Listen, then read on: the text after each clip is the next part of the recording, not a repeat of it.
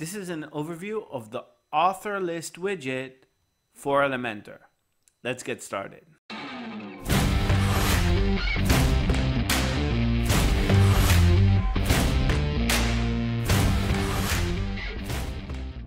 To get started, make sure you have Unlimited Elements for Elementor plugin installed on your WordPress website. Inside of Unlimited Elements plugin, jump into Post Widgets, and on the author list widget, hover and click install. This will install the widget from the cloud. Now we can jump into our Elementor page and start editing it. In the widgets pane, I'm going to search for author list, and I'm going to drag the widget inside of my column. What this widget does, it presents a list of authors from our WordPress website, meaning any user or subscriber or admin can be shown in the list. Over here on the left side, I'm going to take you over the settings and show you how you can use this widget. So the first setting is for custom query or manual selection. So these have two different types of settings. The manual selection one, you can just start typing in separate names and they will show one or the other. So this is like a manual selection where you can add users manually and they will show up. You can add as many as you want, and then you can always delete them. And that's about it for this type of selection. The other one is custom query. What's nice about custom query is that we can select a full role, so it will show everyone in that role in our website, because in WordPress each user has a role, and right now, as you can see, it's showing only the administrators of the website. Over here we can add different types of roles, so I'm just going to add subscribers, and now it's showing also the subscribers for the website. Let's delete those and leave only that administrators. We can also exclude a role, so in case we have more than one role, or let's say we're showing all the roles, so I'm just going to take off the selection over here, and now we're showing all the roles, and now I can just exclude the subscribers, and it's showing everything else from the subscribers. Another thing we can do is exclude by specific user. So for example, if I don't want to show a specific user, I can just select it and he will get out of the list. Looks awesome. Over here we can choose how many we want to show in the list. So for example, if I just want to show 3, then I change this to 3, and over here we can see only 3 items. Looking good. Inside of order, we can change the order that these users show in. So for example, I can order them by maybe a username or user ID or something like that. Order direction. And over here, we can also add additional metadata keys. Inside of layout, let's see what we have over here. So we can turn on or off the avatar.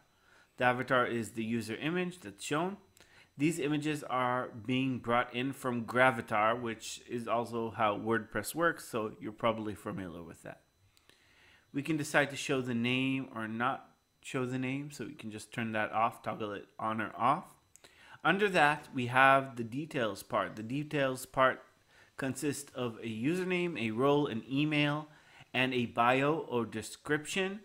So we can turn on or off any of these. It's important to know that the visual settings for typography and stuff like that is consistent for all of these. So just so you know that later on when we're editing the style, that all of these are part of something that's called details in the style tab.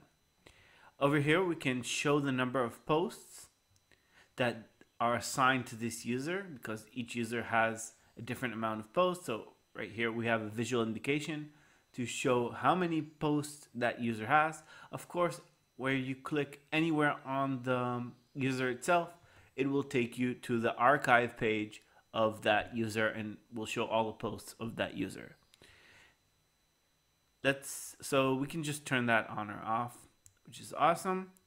Number of posts, so this is also related to here. If we want to add some text or something like that, for example, and I don't know, for example, I want to add a label, I can add a label, and now we have a label before that. We can maybe wrap it up like this, for example. So you can play around with this to however you think is best.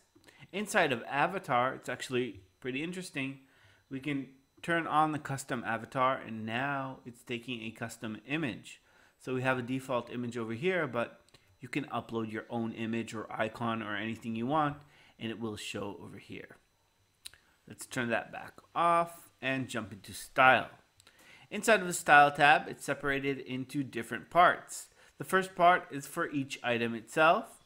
Second part is for adding an alternating background for this list, which is pretty cool. Avatar is to style the image. Name is to style the name part. Details is for everything down here. And number of posts is for styling the number of posts.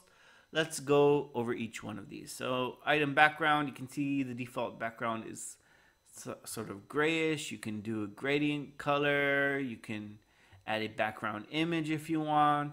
The regular background settings that Elementor always has.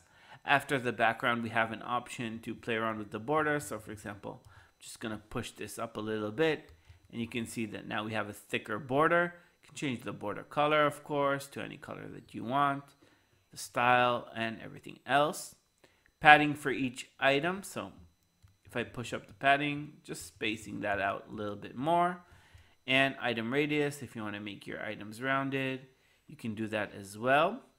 Text alignment, you can align your text, center, left, whatever. And we have an option for a horizontal list or a vertical list. Right now the list is vertical. It means the items are one under the other. We can make the items one next to each other, but when using that setting, we're going to want to have less data inside. You can see that on our demo page inside of our official website. Alternating background. So to have an alternating background, what we need to do is to toggle this force button. And right now you can see that there's a darker gray and a lighter gray. Let's just make this more prominent so you can see that.